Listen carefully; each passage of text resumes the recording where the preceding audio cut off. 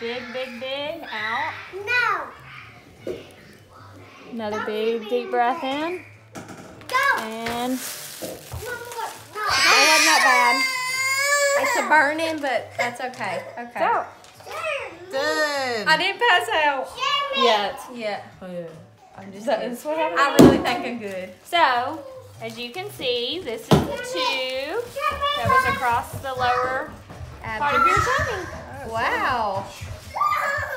Yummy. Hey guys, I just wanted to get on here and show y'all my 11 days post-op. So this is me in a two-piece that I just had.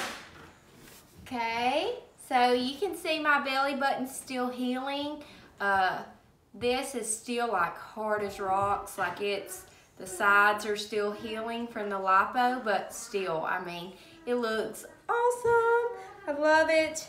And here's my scar. Like I said, this is 11 days post-op, so I think it looks great. I mean, this is, you know, everything's kind of going hand in hand with what I expected. I'm just so happy and just so amazed with my results.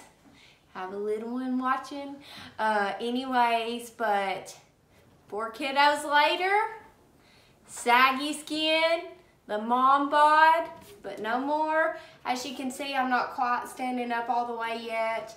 And I think I have like 4 more days until I can start going on 30-minute walks.